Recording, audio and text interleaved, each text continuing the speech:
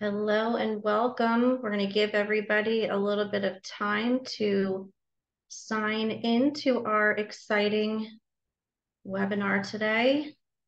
Thank you so much for joining. I see the numbers rising of attendees. We're very happy to have you join us. I see a lot of people coming in. This is exciting. We know this is a hot topic, so we're very excited to have you today.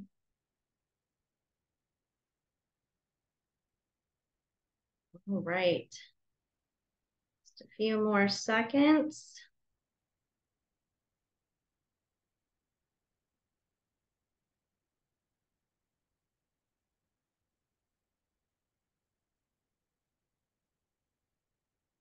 Welcome, everyone. We're so excited to have you all here. We're going to go ahead and get started. I know that everybody is pressing on a link to try to get in here, so we will give you some more time, but we want to go ahead and get started. My name is Jessica Kilman. I am the Director of Client Services with Sterling Martin Associates. Welcome to our Sterling Martin Associates webinar series. This is our August session, and the title of our session is The Next Frontier, AI and ChatGPT in Association Management. We're going to go through just a few housekeeping items for Zoom. Feel free to chat with us. We welcome any comments and any feedback that you have regarding this session. We do have the Q&A open, so any questions that you have, we will be monitoring that. Hopefully during this 1 hour session, we will be able to answer your questions. However, we know we only have an hour. We are also going to stay on if you want to stay on after just for a few more minutes if we don't get to your questions. And if we, at that point, don't even get to your questions, because I know that we'll probably have quite a few, please feel free to contact any of our panelists. All right, I am going to turn this over to David Martin of Sterling Martin Associates. Thank you, Jessica, and welcome everyone. My name is David Martin. I'm the CEO and managing partner of Sterling Martin Associates, and I am joined by Rebecca. Start off. Or maybe are you on mute? Yes, there I was you are, brilliantly mute. on Okay. mute. You'd think after 3 years I'd be better. My name is Rebecca Stacha. I am the Chief Executive Officer for SAMPE, which stands for the Society for the Advancement of Materials and Process Engineering, a long title. But yeah, I actually am. One of the things that I'd like to say is we're not all experts on AI, but we're learning like each of you. We come from an association background, and each of us has the interest in AI, and we found it a lot of times just banter things we're learning from each other, and we felt like it was a great thing to share. We had an opportunity to speak on this at Access, which was a conference for CES that happened back in July, and we thought it was great to keep the conversation going. Michael, you want to take it away? Sure. Thanks, Rebecca. So Michael Jones, I'm the Vice President of Mobile Technologies at Results Direct. And so I get the opportunity to wear a lot of different hats in my role. And so one of them is emerging technologies. So I'm the guy, who back in the day, if you saw someone walking around with Google glasses on, that was me. If I've seen you at a conference in the last, 2 years, I was the guy with the Oculus who is helping people get into the metaverse and all of that. And so obviously, as things have been evolving in the AI space and this whole fourth industrial revolution, that's been a focal point. And so we're going to get to talk a little bit about some of that adventure here. But with that, I guess, Khan, we're turning it over to you. Thanks, Michael. Hi, everyone. My name is Khan, the CEO of the Society of Scientists and Engineers called SACE. My panelists would want me to tell you that I tried to hack into NORAD as a 8th grader because I was inspired by war games. So I've been deep in technology since I was then. I did not get caught because we hacked it into a friend's house. So he got in trouble. But besides that, I'm really interested in how AI will help us, what things to watch for. And, it's such an emerging technology that there's a lot of questions. Just to share with you, in the last 3 months since we did this. SHRM has changed their template 3 times that I've been checking. So as you can tell, this keeps evolving. So I look forward to having a great conversation. So I'll turn it back to David. Thank you. Yeah, Con, your audio is just coming through kind of blurred there.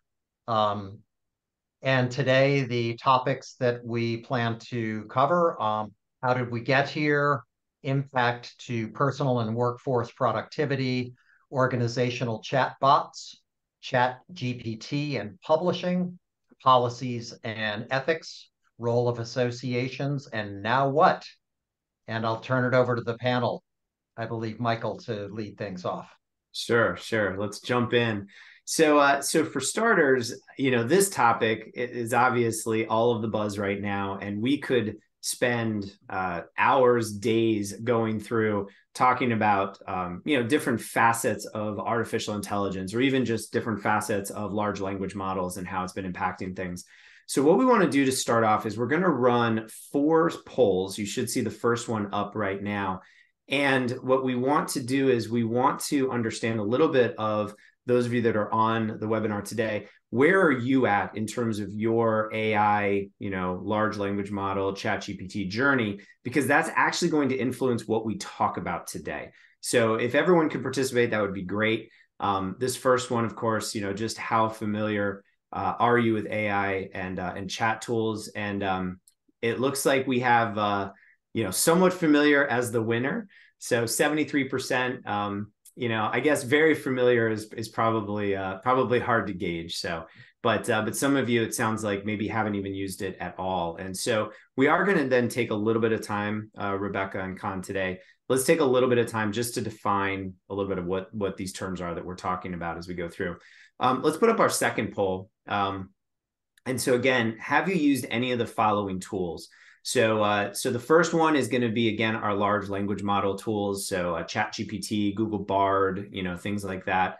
The second category are going to be text to image generators. That would be like DALL-E or Stable Diffusion or Bing. I mean, there's a ton of them now that are using that. And then the third category is just, other AI tools. So if you could just give us a sense where you are there. And again, this is going to help us to understand where we're going with this. I know that, Rebecca, you've had some fun with the, image generators here recently. Why don't you talk about that for 1 second? I was figuring you were going to ask me that. So you all saw when we popped up and when David was first introducing us that I have a very lovely new headshot. And I didn't have time with my new role. I'm very new into this CEO role here at Sampi, but I didn't have time to do a headshot. So I actually went online and I found one that did it with AI. I sent them about 10 to 15 selfies and they created that image for me. That is not me. I didn't sit for that. I don't own those clothes and I technically don't have those earrings. So it's a very interesting thing that you can do with AI, and it was very inexpensive. It cost me a lot less in time, energy, and money to get done. And it was a decent response. So AI generation on images is turning out to be both beneficial and helpful. I've actually had a number of associations suggest they do it for their board of directors because they can't get them all in one place and they would like to get them looking very good for their website. So it's a good cost-effective way to go about it. We'll share that link with you, I think, a little later in one of our follow-ups or distributions, I think, David, that we have a link to that. So we'll share it. Yeah, I was going to say that we're going to reference a number of resources on this webinar. And of course, again, we could go so deep into so many of these topics. There will be a follow-up email, and that is one of the links, Rebecca, that is going to go out with that. So, but again, it looks like a good number of you are familiar and have personally used some of the large language models. So let's fire up the third poll. So how often are you using these different tools in your personal or professional lives? And this one, I think, is particularly interesting, especially considering that if we'd asked this question a year ago, we would be getting lots of crickets. Probably an interesting point, Con. I know, let's do this. This is a good opportunity to test your audio again. But Con, I know you were talking about how giving this talk is sort of fun because, 10 minutes after we're done, everything has changed again. Do you want to maybe just comment on that for a minute? Yeah, can you hear me okay? Yeah, you sound great now. All right. Yeah, I mean, SHRM templates on AI policy. I mean, I've checked it monthly now because it is evolving, it is changing. The original SHRM policy that I saw was just a one page. Don't use it. Now it's evolved to different options, and we'll talk about that later. But I'm personally using a summarizer. I'm using note taking for some of my meetings. So there's so many tools that are literally being spawned daily that it's hard to stay on top. So I'd love to see what you all are using, because there was about 20% of you are using other tools, other AI tools. So yeah, please share the wealth. Don't keep it all to yourself. Michael? Yep. Okay. So 11% using it every day, 13% weekly, 53% have put toes in the water, and almost a quarter of you have never used any of these tools. So again, we'll take a little bit of time. You'll get a lot of good ideas out of today's webinar. All right, last poll before we dive in. So what do you hope to gain from today's session? And again, this is just to help us make this as valuable as possible for everyone on today. And you can read the choices there, but we'll keep this open really quick because we want to move on here. So yeah, we'll roll through.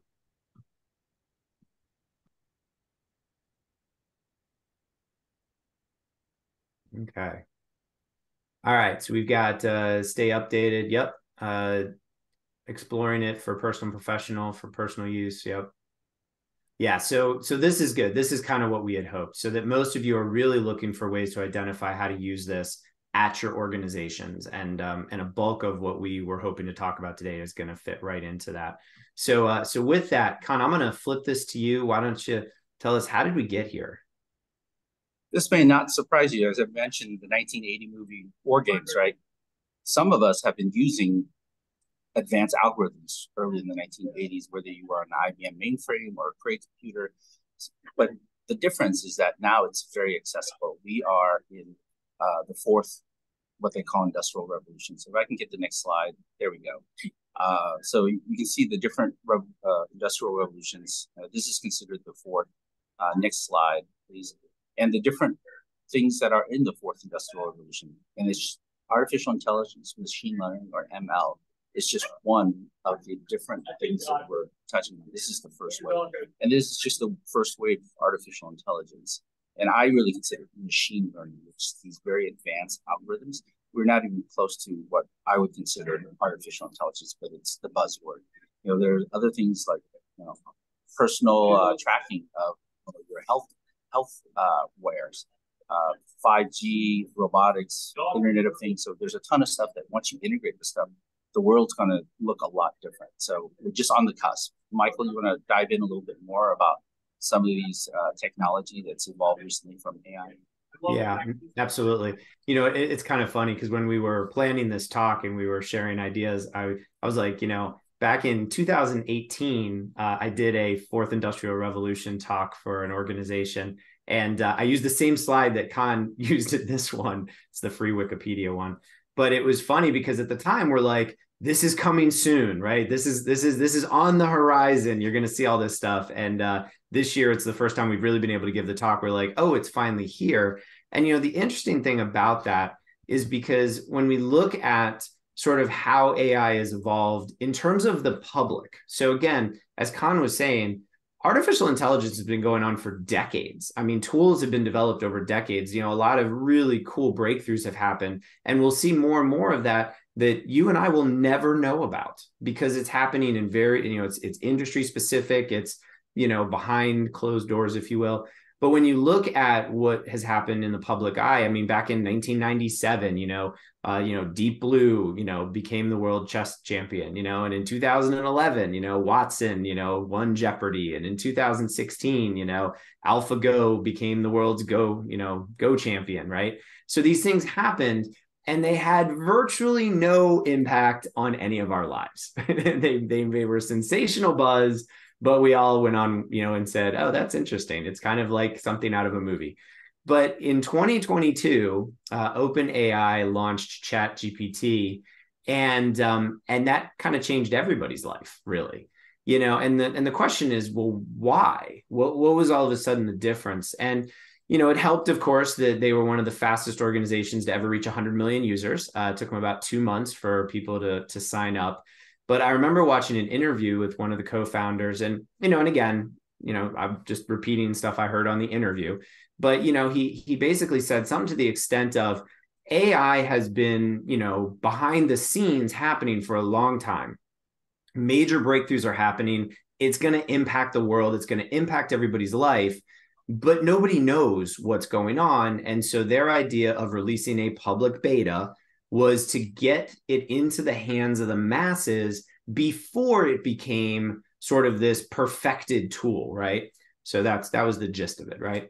And that's absolutely what happened, because when ChatGPT launched, the buzz that went out, the media coverage, people started trying it, we all started trying it, and we realized, oh man, this is actually something that we could use. This is something that could impact us on a day-to-day basis. Now it is funny, we'll banter on this for 1 second, because their usage went like up, all the way up until earlier in the summer, back in June, all of a sudden traffic dropped like by almost 10%, right? And of course, the articles that I was reading were all saying, okay, that's it. The fad is over. The buzz has died down. Another flash in the pan technology. And then I was talking to Khan, and what did you share with me, Khan? So I have 4 kids, so this will give a reference. It started dropping in June, and one of the articles like, oh yeah, traffic to Minecraft went up. So the kids are logging into Minecraft rather using ChatGPT, dropping down for their assignments. So there you go. There's the correlation of why it dropped down. Yeah. So we don't know for sure, but we think maybe all of a sudden they stopped doing all their schoolwork, right? So anyway, so that was the idea there. So where this starts to tie in, and this is kind of our first big topic, is the impact that this is having to personal and workforce productivity. And I will say that this is a very interesting one for me because I've read and kind of gone through now a ton of different articles and study. Everyone's doing case studies and surveys and things like that to try to figure out what is the impact going to be on different industries. The funny thing is that all of them have a different industry on top. One says, okay, the industry that's going to have the most automation occur because of AI tools is banking. And then the next one says advertising. And the next one says marketing. So, I don't think there's really a definitive answer here, except to say that a lot of organizations are looking at how can they integrate these tools into the day-to-day operations of their staff and the people that work in those fields to see what kind of automation could happen. Rebecca, I don't know, do you want to share on that one real quick? And I've got a couple of case studies too, if you want me to. And is that one coming back to Watson and Woodside, or do you want me to just talk about the apartment associations? Do Watson. That's awesome. So Watson and Woodside. Woodside is actually an oil and gas company. My life before Sampi dealt with oil and gas association. And Watson and that large company out of Australia actually got together and put a fairly big effort in back prior to 2020. I think it was like 2019. That they used AI at that time to kind of go through all of their documentation and everything behind that and put together the concept of how can we create something, a AI tool that will be really a great tool in the field for our engineers. And one of the quotes that came out of that was, we can do with AI what we could do with 1,000 engineers. AI can kind of be that sort of replacement. So it shows the fact that there's just dynamics about maybe doing rudimentary calculations in the engineering space, or doing some of the tasks and frees the engineers they are hiring up to do different tasks. So it is really kind of talking about how some of the professions that we support as associations are going to be impacted by the fact that these tools exist. It's going to try and take some of the base issues out and try and automate those. Same way you were talking about, how do I do my notes? How do I capture my minutes in a more efficient manner? They're trying to do the same thing in a lot of different associations, industries. So does that help, Michael? Yeah, no, it's a great example. I'll give you guys a quick stat from the latest McKinsey Global Survey. they said that 1/4 of surveyed C-suite executives say they are personally using generative AI tools for work. And then 40% of respondents said that the organizations will increase their investment in AI overall because of advances in generative AI. And then the other one I thought was kind of interesting, and this is out of a Cambridge Center, but they said that banks have already begun incorporating AI into their business models. 56% of banks claim that they've implemented technology into their business domains. So again, just some interesting, industries that we're seeing being impacted. But these are some examples of, ways that, again, we're not talking about all AI. We're just mostly talking about large language models. We're talking about tools like ChatGPT. But these are some of the ways that we're seeing, people use them personally and professionally.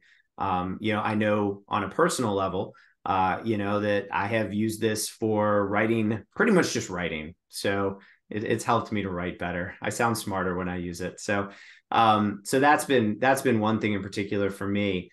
But Connor, Rebecca, what are some of the things that you're seeing people doing, or that you yourself are doing to use some of these tools like ChatGPT in your professional or personal lives? Yeah, as I mentioned, I'm starting to do some note taking. So you can jump on, and someone mentioned in chat Otter. That's a great one. So you don't have to type notes while you're trying to talk and trying to engage your folks. You just have Otter, literally it will pop up the screen and it will record all the notes, and some of it will actually give you an action item. I think there are others who will generate an email that, if it's an action item, will email it to you and say, hey, this is what I recorded and this is your action item. So it's great. It's not perfect, by the way. So don't assume that it will capture everything 100%, but it does a fairly decent job. And I know a lot of small business folks are using it. So that's what I use. And then the other thing is the summarization.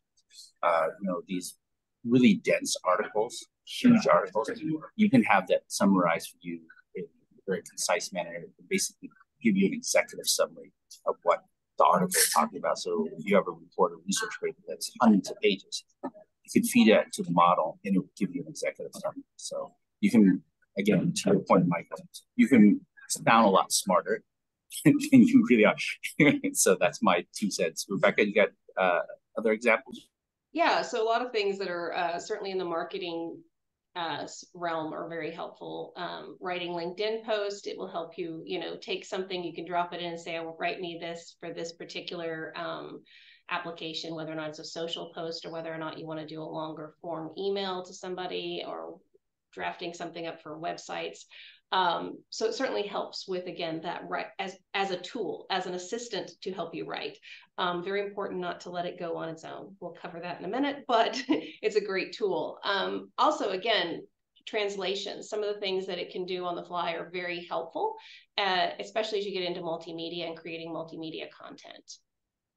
Oh, that's great. And again, when the follow-up email goes out, we actually have a link to, I think it's like Futurepedia, I think we called it. Anyway, it's literally got thousands of AI tools broken up by category. So you can go through and, kind of see what some different folks are doing there. David, I think you actually had an example for this too, right? Oh, I did. Yes. I was actually just using it the other day to help with developing a new job description. And I was talking with a potential client and they said, I don't really have this formulated yet, but I'm kind of looking for this and I'd like to have some of that and some of this. So I just started, afterward plugging that in. And it was amazing how it developed a really great draft of a job description to work with. That's excellent.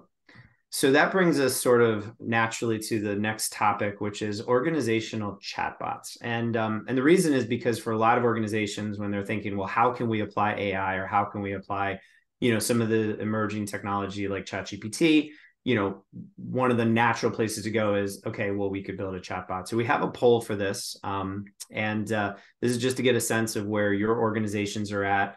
Have you developed an AI chatbot? Have you developed a non-AI chatbot? Legacy technology, right? Or you haven't, or you plan to. So yeah, if you guys fill that out real quick, that would be great. While we go into that, so You know, it's interesting. I'll give you all a couple of case studies on this one real quick. So PwC actually came out and announced that it had deployed an AI chatbot for 4,000 of its lawyers. And this was really designed to help lawyers with contract analysis, regulatory compliance work, due diligence, and, you know, and other legal advisory and consulting services, you know, and they're looking to even expand it now beyond that.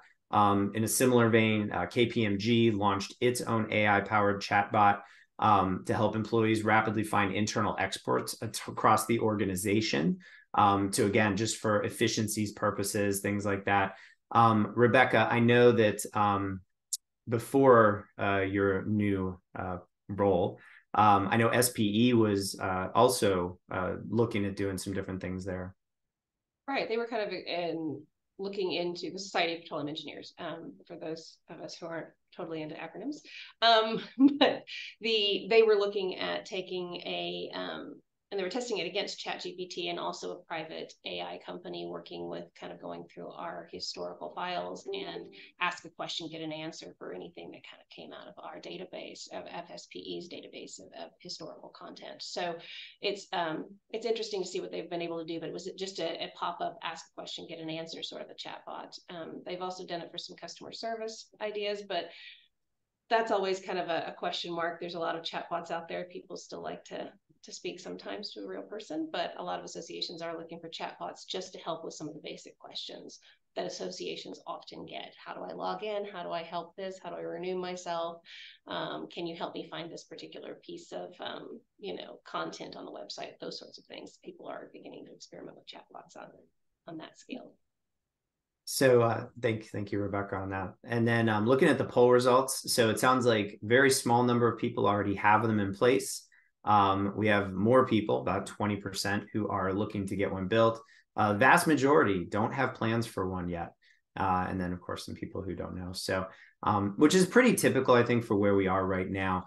You know, this is sort of one of the key topics here. Actually, let me not give that one away just yet. Here's one of the key topics that we've talked a lot about is when it comes to different organizations, particularly associations and professional societies, where is this going to come into play? So I think, you know, Con or Rebecca, if you guys want to comment on this, you know, are associations going to be building these tools in-house? How are they going to get access to a lot of the technology? Yeah, I'll chime in. The challenge here is, you know, training your chatbot and exposing your data, your organizational data to the chatbot to train it to answer questions and to be able to intelligently sort through that. So it's going to take a lot of training and in a lot of corrections, human intervention, to make sure that the answers are correct and the answers answer the question. Sometimes they don't answer the question. And so I think you have to be very cautious there, but I don't think most organizations have the expertise to pull this off. So it's going to be a third party.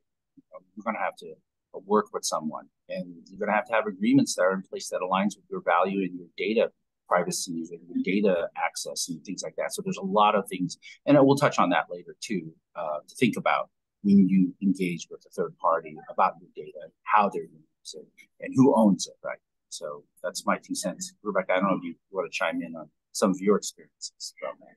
Right. So that's probably the thing we will touch on a little bit later in the webinar. But again, it's going to come back to if you want a chatbot that kind of ask a question, get an answer, it's going to come down to working with a great third party, because you have to trust that their language model that they've implemented, their algorithms are going to match up and give you the right answers back, because that's going to be key. And so back to that training and iterative process. And again, it's not something that it falls within the association's mission that much. So while it is a deliverable, it is important to find a great partner, one that you really trust the technology and that continues to move it forward if you do create those relationships. So, and that's our observation as well, is that within the technology ecosystem, that a lot of the different technology providers are going to be bringing and incorporating these tools in, and that will make them accessible then within the larger association community. And I can give some examples here, just speaking from our experience with Results Direct. So because we get to work with hundreds of associations, all over the world, when this all launched back in November, we started looking at, okay, how could this be incorporated in to better serve, the organizations that we work with? And, and there's a couple of areas that we're seeing that opportunity. Search is one of them. I think search is going to get a pretty big overhaul because of these new technologies now that we have access to. Content personalization is another really big one that we see. Content recommendations, the ability to better access things like knowledge bases, et cetera. Those are the areas that we're seeing the biggest impact, because primarily the tools that we offer have to do with websites, mobile apps for events, mobile apps for year-round member engagement. The natural places that we started to see was, how could we better serve, the individuals at the organizations that were populating this content, and how could we best serve the end users? And it was some interesting early experiments.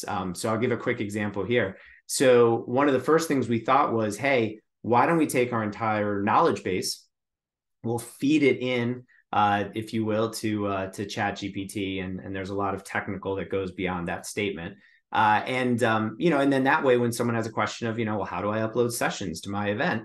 Instead of having to look it up, they'd be able to just, get a straight up instructions, right? So our first iterations of that's exactly what we did. And it literally gave perfect instructions on how to run that task, right? But then we asked it another feature question, hey, how do you do, blah, blah, blah, blah. And it gave perfectly good description and instructions on how to do that, except that was a feature that our product didn't offer. And so the technical term for that is hallucination.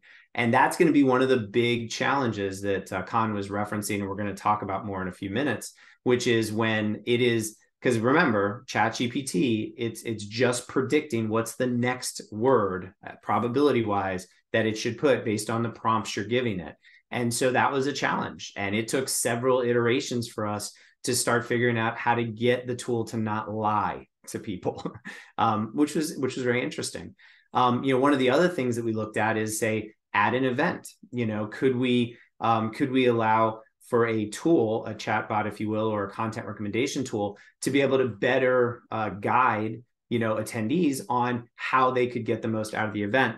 So this is actually it's in beta still as well, like everything with ChatGPT. But, this is an example of that, where this was the Access conference where we gave this talk live and in person. And, the idea is, hey, what sessions should I attend to learn about AI? And so it went through the content and it came back with some recommendations. Now, what I really like about it is that you can see some of the context of what it's saying here. So obviously ours was, an AI talk, so it put us up at the top. But, then it talks about multimedia content creation. While not directly about AI, it might touch on how AI could be used in content creation. Well, how did it know that? Well, because it has this, backdrop of all of this data that it's consumed. And so it basically, it was able to extrapolate based on what we had asked it. I mean, I love it even says, remember to check the event schedule for exact time and locations, so that it understands the context of I'm at an event. So I thought that one was really interesting. This one actually even more interesting, to give it a better prompt. And prompt engineering is a whole nother topic we won't touch on today. I attended a webinar last week that was an hour long, and it just talked about prompt engineering of like, how do you ask ChatGPT good questions? But this one says, I work as a meeting planner. What sessions would help me be better at my job, and what speakers should I try to meet? So now it's giving it some better context. And so again, it went through and it identified sessions, it identified speakers, and then of course I love at the bottom, remember, networking is key. Don't miss out on opportunities. Connect during lunch breaks and the closing reception. Well, how did it know there was a closing reception? Because it had consumed the schedule. So again, just neat to kind of see sort of how it assimilates and kind of puts that information together. So anyway, so long story on organizational chatbots and sort of how these tools are going to get implemented. And we'll wrap up this with some ideas of next steps. But, in this one, it's definitely, talking to the different providers that you're using, figure out how they're implementing it. And now we're going to get into the fun stuff, which is talking about publishing and policy. I will open this up before I turn it over to Rebecca to say that when we gave this talk live, it was all excitement until we got to this part. And then by the time we were done with the policy and the publishing part, we're like, oh, AI is not good at all, So, all right, so strap in because because now here's all the important stuff that you need to think about as we're on this journey together. So, Rebecca, over to let's you. go ahead and, yeah, we have a poll question for us to kick off, which is, are you using it? When we gave this talk originally, we were talking to a group that had a lot of publishing in their association, but you put things out, whether it's a magazine or anything else. So are you using it? Do you have members who write papers for you or write content for you?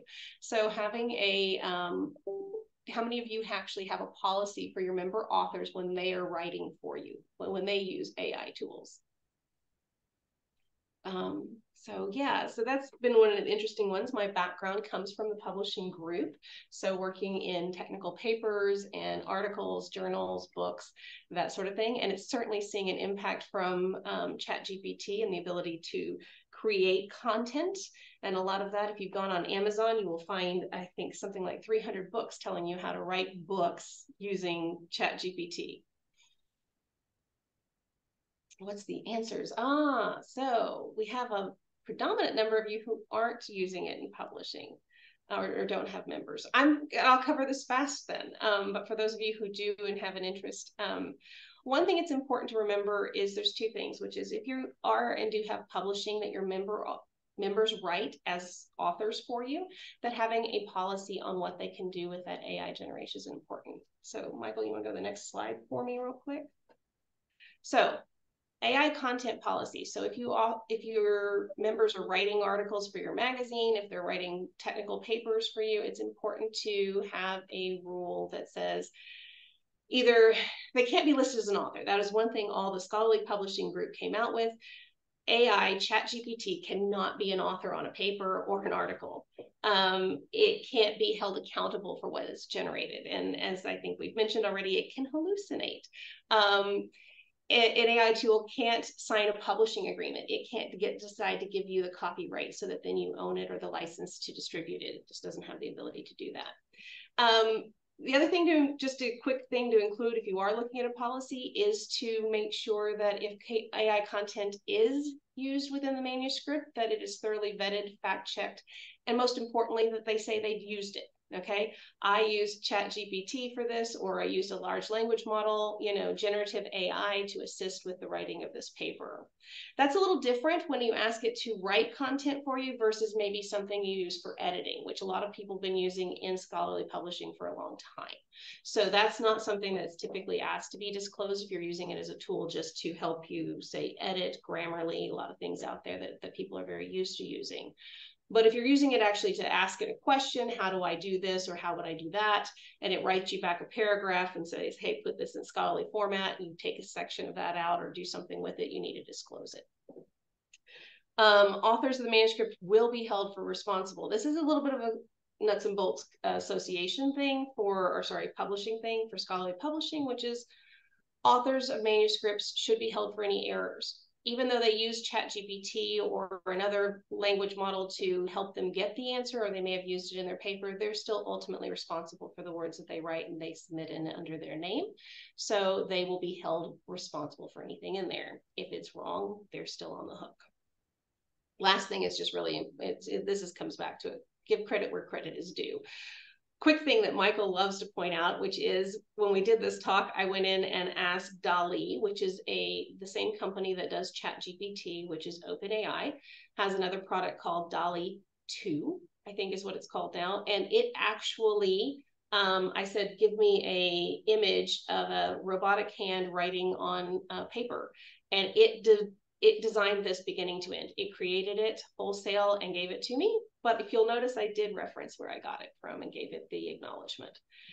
Even APA style is beginning to say, here's how you reference something if it is generated by OpenAI or ChatGPT. So you'll see that there's a couple of references, and we will include the information on how to do it with APA style, as well as Chicago Manual of Style for those of you with a background in publishing.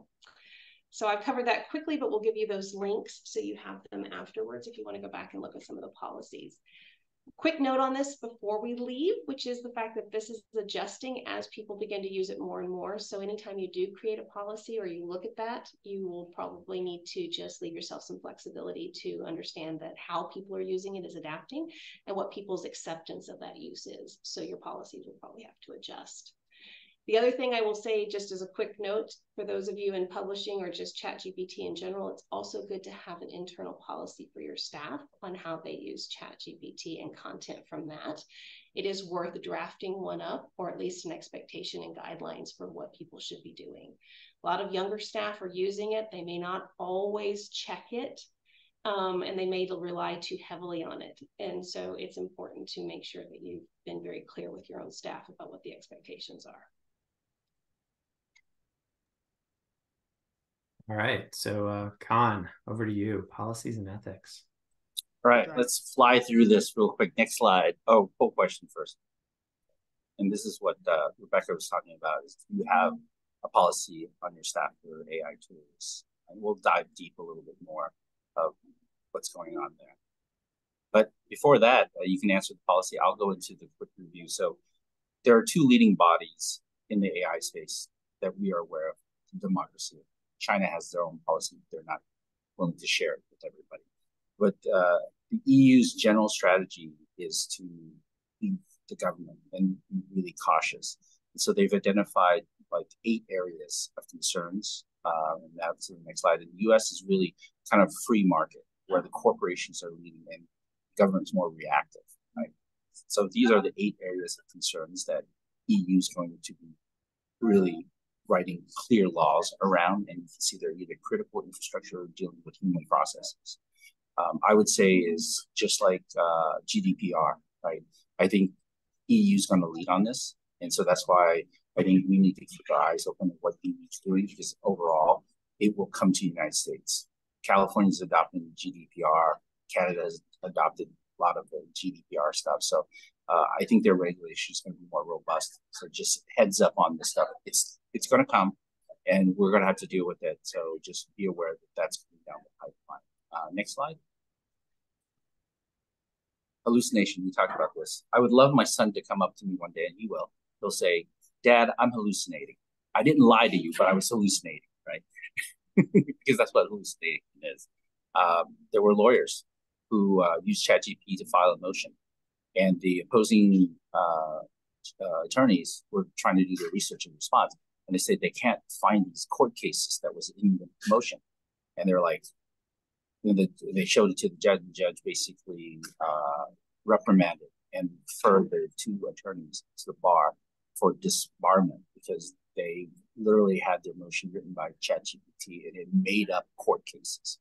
Literally made up court cases. It was crazy.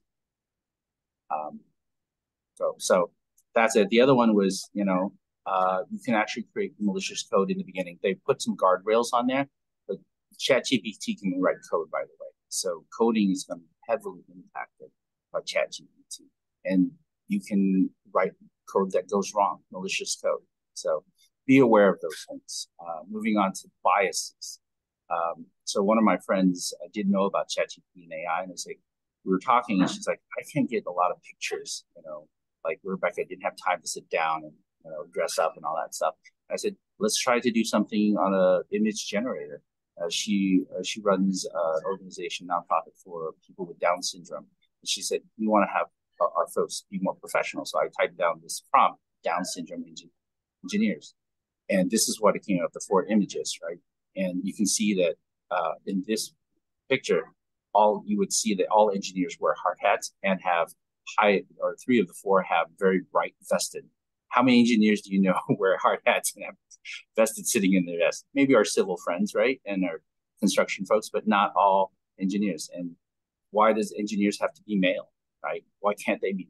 And why are not people of color too? So there are a lot of biases within these systems because they were fed information that did not expose them to a lot. Yes, thank you for pointing out, Rebecca. They also all wear glasses too. Mm-hmm. Yes, I'm an engineer, right? I just forgot my hard hat and my vest. So those are some of the things we really have to look at.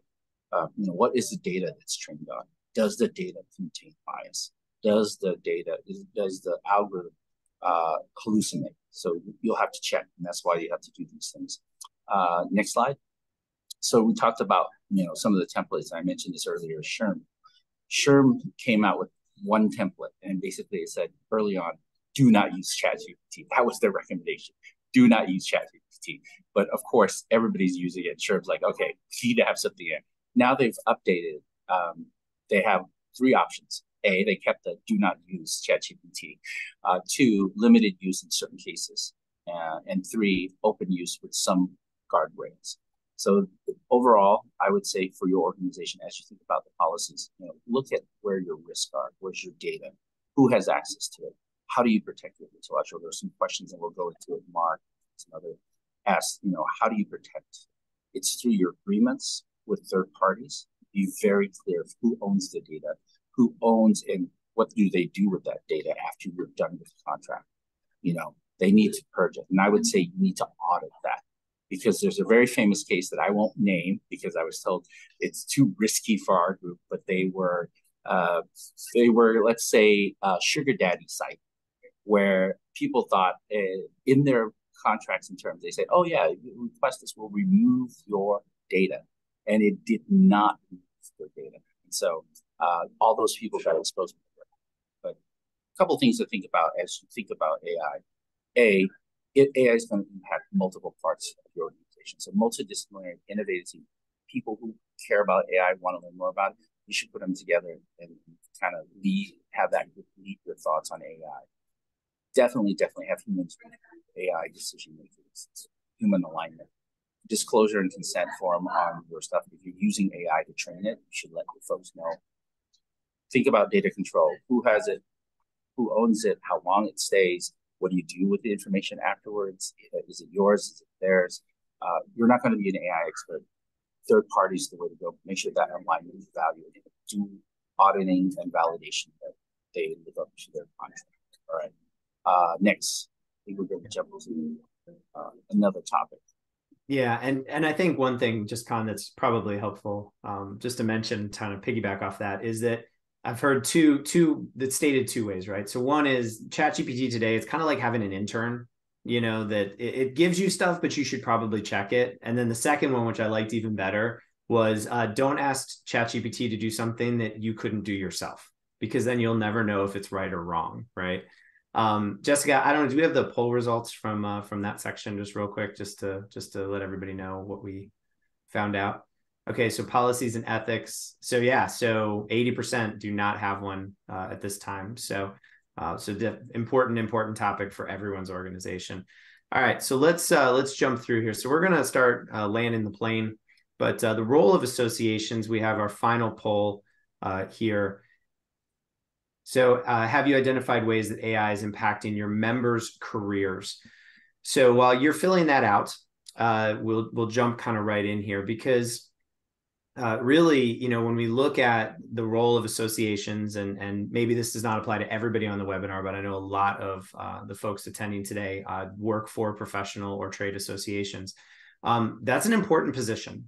So I don't know, Rebecca, do you want to maybe kick us off here, and we'll banter for a quick minute about this?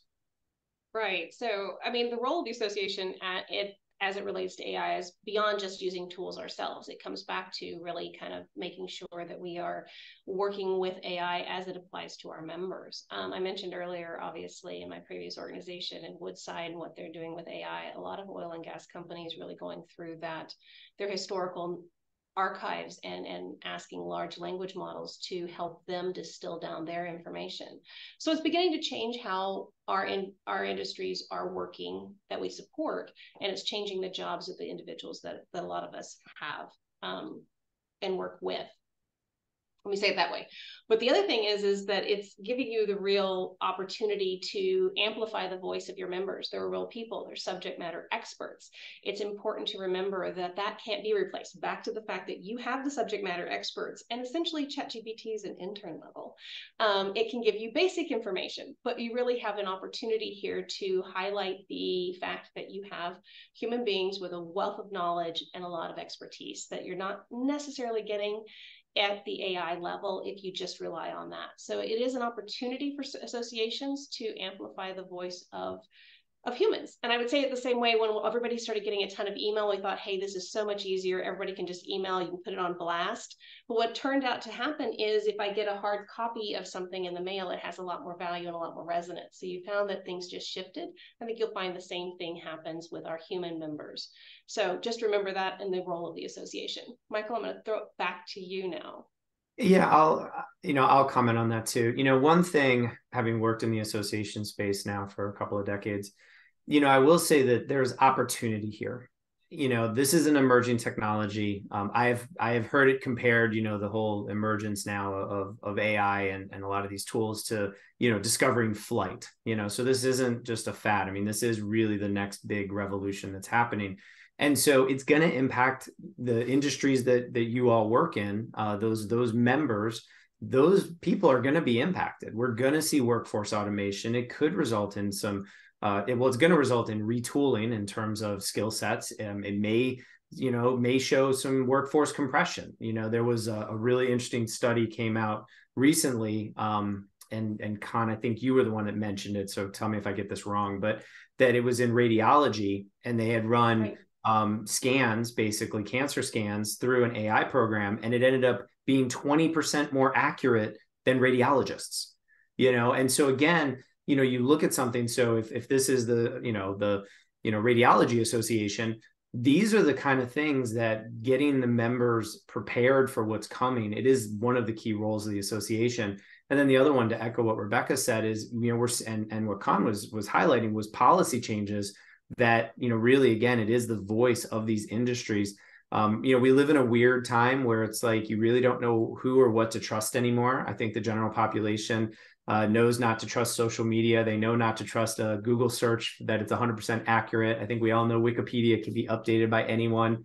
But with a lot of these tools, and things that are coming out, it's really knowing who to trust. And associations, they have the voice of credibility. And so again, it's just important, especially as we're advocating both to the public, but also then to policymakers. So, all right. And, okay, this is good. So yeah, so a third of folks already identified ways that it's going to impact, and we'll see that number go up tremendously. So Con, why don't you land our plane here as we wrap this up, with maybe some just ideas of next steps, and then we'll do as many questions as we can.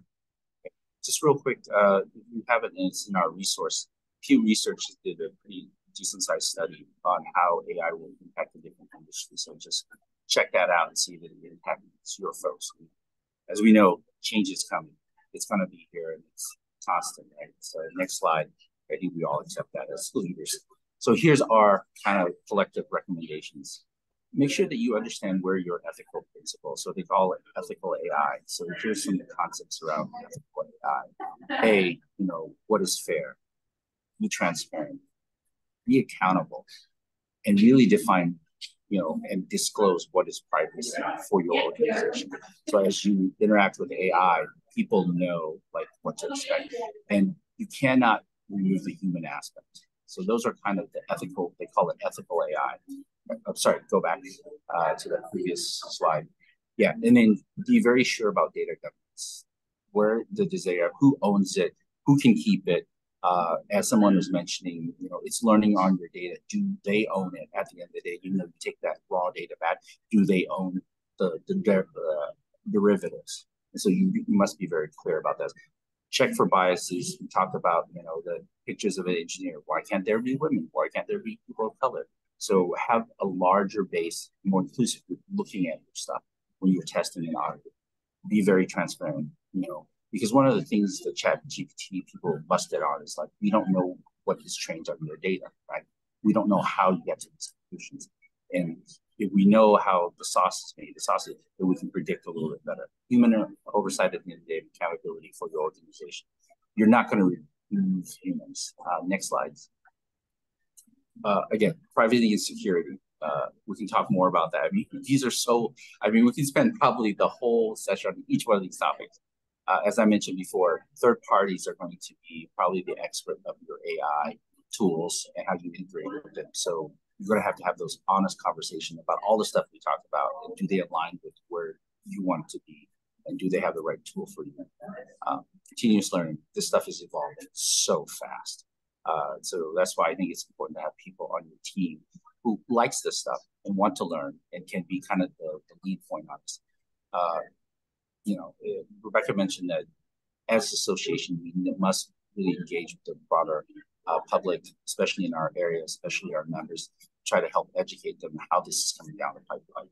And then at the end of the day, auditing, even though they tell you they erase your data, they may not have erased your data.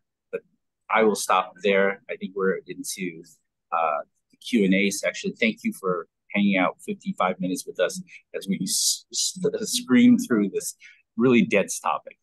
Thank you, David, for having us. Oh, you're welcome. Thank you for doing this. And that was a great presentation. We had some questions from the group, and I actually put those in the chat so you could all see those and have a chance to respond to them if you don't feel like they were heard.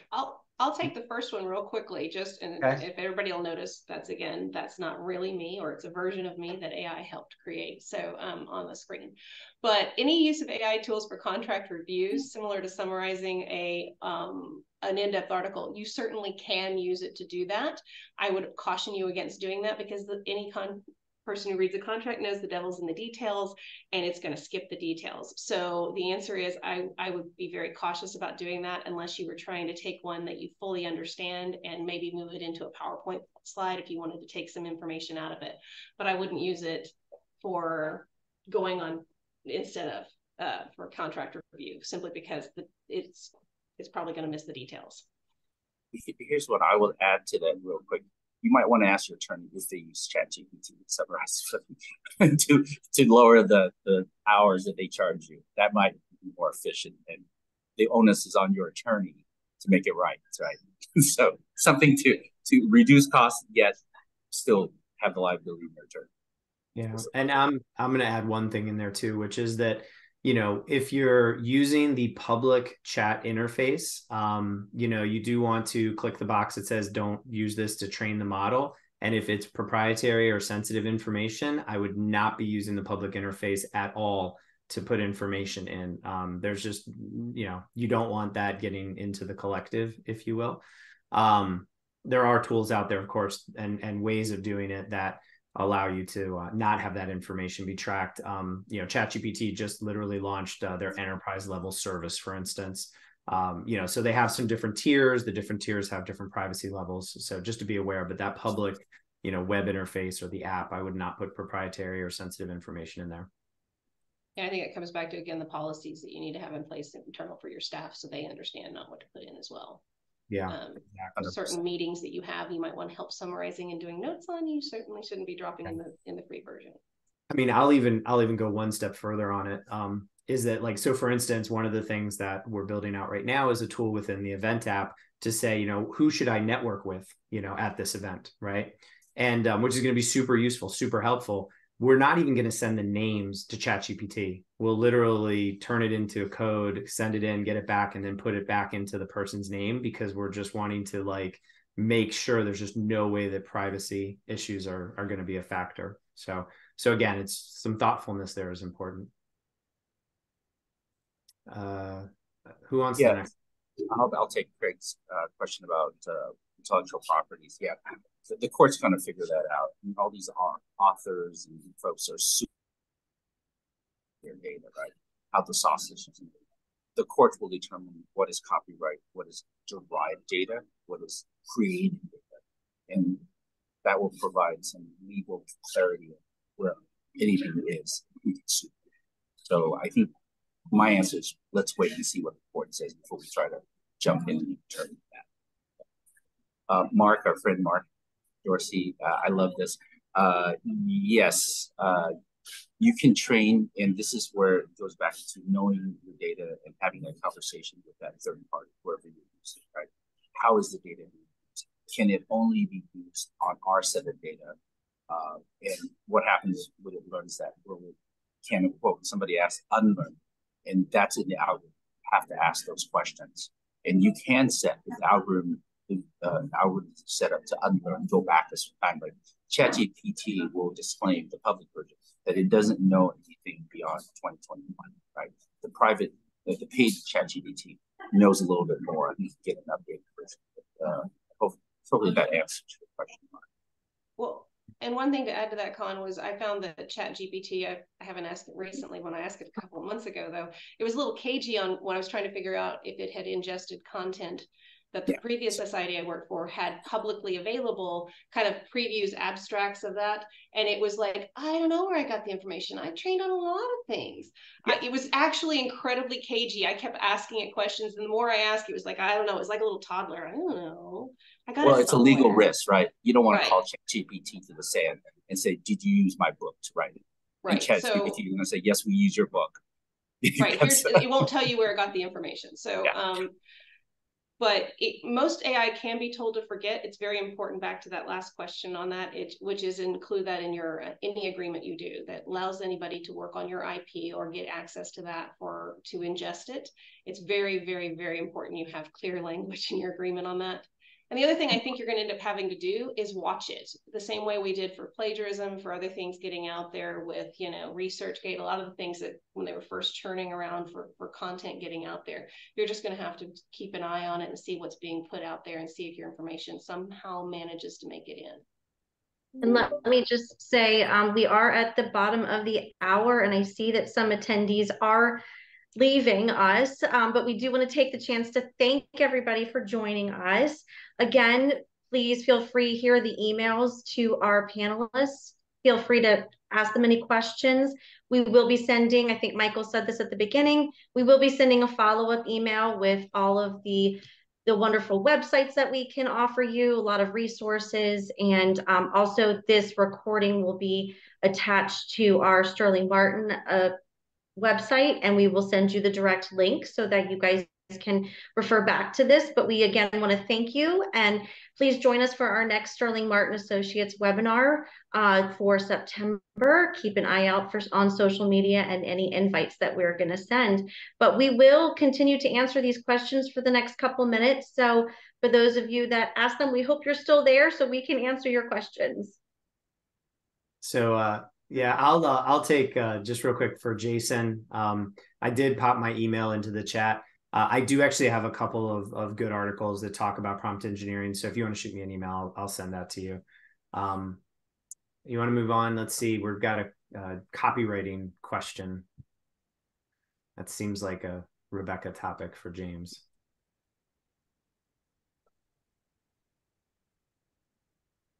Rebecca, are you still there? Rereading it really carefully. When people use ChatGPT for copywriting in organizations, should there be a concern that is ChatGPT an AI brain that's learning how to answer all users based on the input from any other users? So I think we mentioned originally their data set only goes to 2021 right now, at least is available in the free public version. Michael, I'm not sure on the enterprise level if that's changed on the dates on that. Mm-hmm.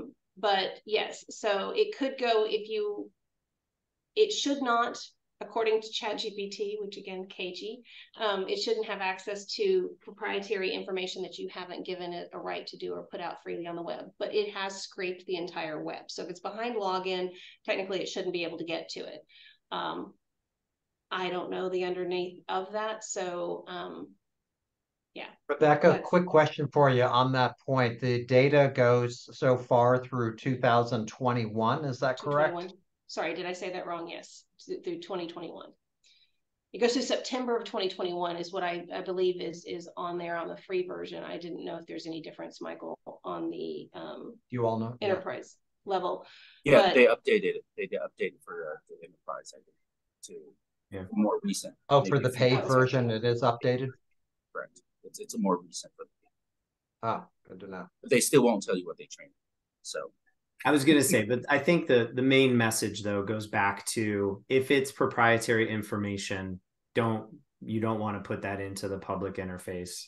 If it is important information, you just want to do your due diligence to make sure that, the tool that you are using is not going to retain that. I mean, it goes back, Rebecca, to what you had shared with us about SPE and Watson. I don't know if we told that story on this webinar, but, we didn't.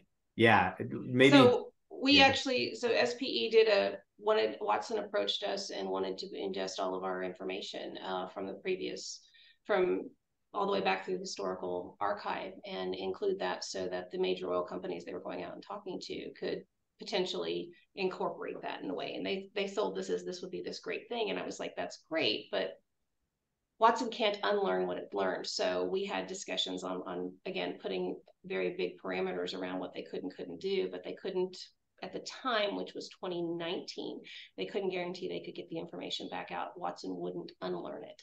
So again, that's one of the things to think about is it's a knowledge base. It's learning that is part of what it's doing. So it doesn't unlearn that well as well. So just to think about that again, as you come down to your agreements, we ultimately decided not to move forward with Watson at the time. We would have put a much different agreement in place because and they have begun to figure out ways that they can remove some content, but I think that's still a work in progress. Michael, that's beyond my knowledge base on that one, but we were very cautious about it, and we didn't feel like we had the level of comfort that our information wouldn't have walked out the door, and we wouldn't have had any ability to do with anything afterwards. Yeah. And sometimes you don't put your full membership database on. Yeah, right. Contact information and all that stuff. I think it's good to know where that line is for your organization and be able to say no, right? Right. Because and just be be intentional and think towards the future of it. Sometimes the short answer is no in the short run until you feel very comfortable that you know where you're going. There was an ask for a sample AI policy for staff. Yeah, so I'll take that one. I believe it's in the resource I sent, and you can Google this.